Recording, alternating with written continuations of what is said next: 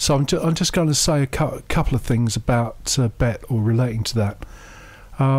The first one is a sort of update on YouTube Red, because we went on about this a lot on Tuesday, and I've since discovered there has been a report in the Telegraph that YouTube Red will be available in the UK, but I don't know where they got the story from. They don't quote anybody other than to say that Google didn't comment, and I think Google would be their source if there was a source as to what YouTube is doing. I don't know how this is supposed to work, because as we said on Tuesday last year, we went to BETT and asked them what was happening with YouTube Red in the UK, the Google stand, and they said, oh well, YouTube would know the answer to that, they're not here, and we don't know. So that was all a bit difficult. I think if there is a trade show and people are there in real life, you can actually talk to them. It's a reasonable question. Well, especially now the Telegraph has made a report. Is it actually true? And if it isn't true, why not?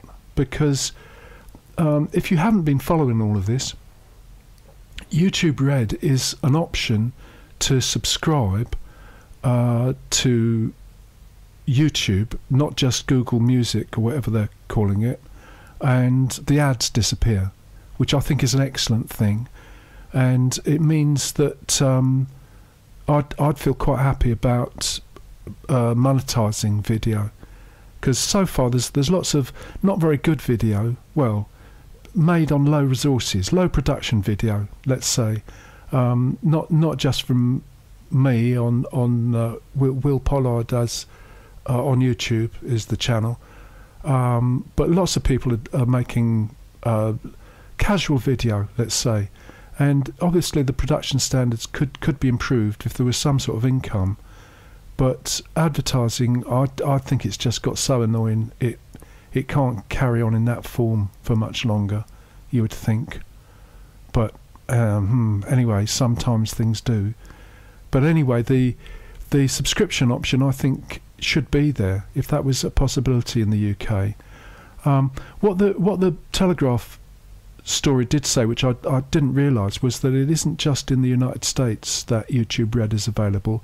It's also in Australia, New Zealand, South Korea, and I think Mexico. So it's gradually spreading. There's about 1.5 million people who are subscribing, and I think it's something that ought to be available in the UK. Whether it's just Google or whether it's the record companies that are involved in it and working it all out, I don't know. But the area where I think it would be especially relevant to BETT is that there's quite a lot of conference material that is sort of available but maybe not. In other words, there are conferences or speakers before a conference make a short video with a sample of what they're going to say, or somebody does a sort of video on the day.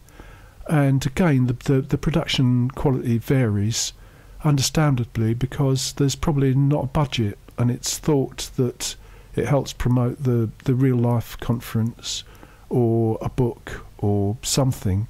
There may be some money from somewhere, but I would have thought if the people who are going to spend £100 or £200 on a conference would also spend £10 a month, something like that, on a YouTube subscription, they would get a lot of other stuff as well, and whoever recorded the video for that event would make something. I'm not saying they'll make a massive amount as if it was a Minecraft tutorial or something, but it's a possibility, which at the moment just seems a great mystery. And I don't think it's quite right for Google just to sort of make announcements and meet in real life in the United States, make stuff available all over the world as they choose in a mysterious manner. I think when we get to BETT, we ought to be able to go to the stand and say, what is all this? And we've also thought about going to the YouTube space at King's Cross on the way back.